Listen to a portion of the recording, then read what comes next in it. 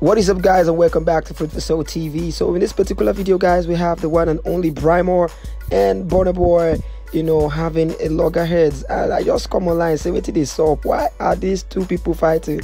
Only to discover that I think in one of the videos of Burnaboy, he says, make you no go fall out like Brymo. That line alone got Brymo in an upset position.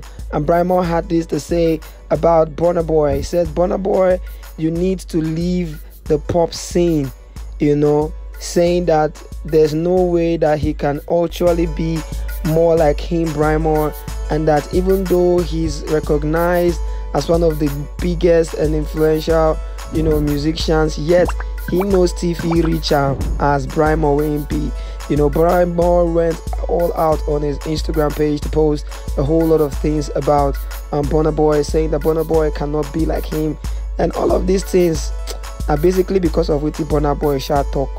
Burnaboy said something to him in the song, and that is why he was upset. And he said, if Burnaboy wants to be like him, he should come and ask like a man and respectfully. I don't get time to read all the things when he talk, but then again, if you see it, you know that this guy is really pissed. Listen to what Burnaboy said in his song.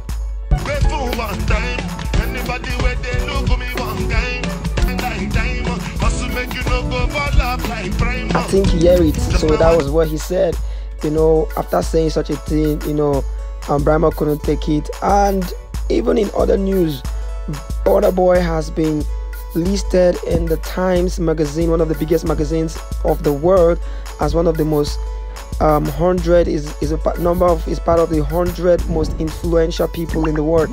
So Burnaboy is actually an influential person. At age 32, he has already ranked up as one of the highest and most influential people in the world according to Times magazine. So this is not to say that he should disrespect Brymo, though Brymo is one of the oldest OGs in the game, in the music industry.